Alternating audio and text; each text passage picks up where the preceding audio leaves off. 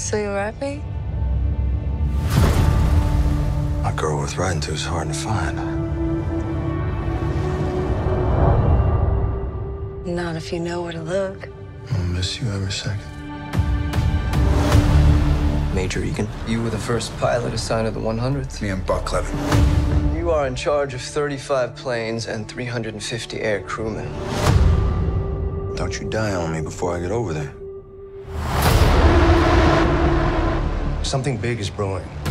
The 8th will be sending up the largest air armada ever assembled in the history of mankind. Straight into Hitler's territory. We need complete and total air superiority. That's the mission.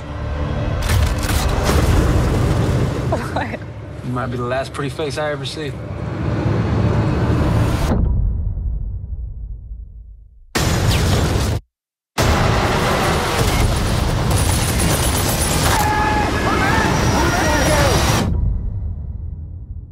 What's the move? We lead our boys through it. All that we do, day in, day out, does something to a guy, doesn't it? We're here to fight the monsters. The things these people are capable of. And they got it coming. Trust me.